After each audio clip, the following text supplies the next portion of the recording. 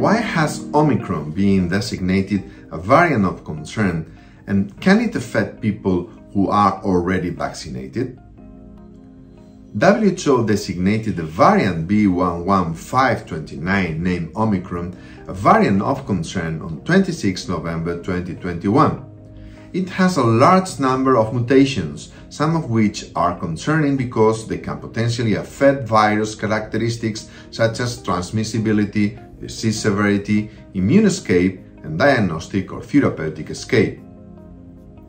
Omicron has been shown to be more transmissible and less severe compared to Delta variant, especially in those vaccinated.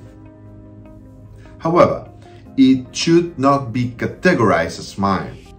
Vaccines are highly effective in protecting against severe COVID-19 disease and death, including Omicron variant. But they do not eliminate the risk of infection, and their effectiveness against symptomatic disease for Omicron variant appears to be reduced. As a result, more vaccinated people are likely to develop breakthrough disease due to Omicron. However, these studies also show that vaccination continues to provide a high level of protection against severe disease and hospitalization linked to the Omicron variant.